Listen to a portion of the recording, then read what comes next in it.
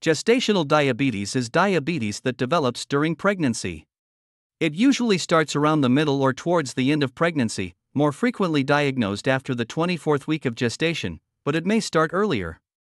Some women are more likely than others to get gestational diabetes. Being overweight or obese is the most important modifiable risk factor for GDM.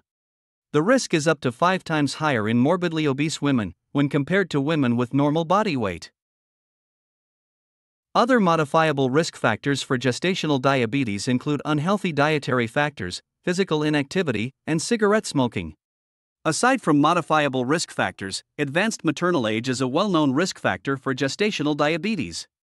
This has become more evident with the gradual increase in the mean age at childbearing of women in Europe from 28.8 years in 2013 to 29.3 years in 2018.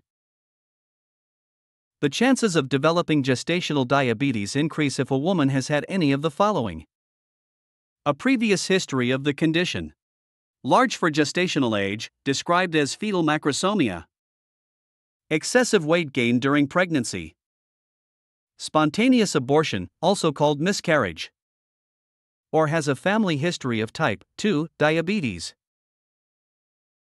Gestational diabetes has potentially serious short and long-term consequences. The condition is associated with various adverse maternal, fetal, and perinatal outcomes, including but not limited to preeclampsia, preterm delivery, cesarean section delivery, large for gestational age newborns, neonatal hypoglycemia, and neonatal intensive care unit admission. The treatment of gestational diabetes starts with changes to a woman's diet and an increase in exercise. If blood glucose levels remain very high or fail to reduce enough after 1 to 2 weeks, medication is prescribed. This is often a glucose-lowering medication called metformin. Insulin injections may also be necessary. During labor and birth, blood glucose levels must be well controlled to help prevent neonatal hypoglycemia.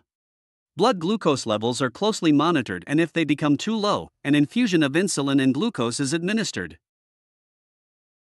The baby should be fed as soon as possible after birth, at least within 30 minutes, and then every 2 to 3 hours, to help blood glucose levels to remain at a safe level. The baby's blood glucose levels will be monitored between 2 and 4 hours after birth to make sure it is not excessively low.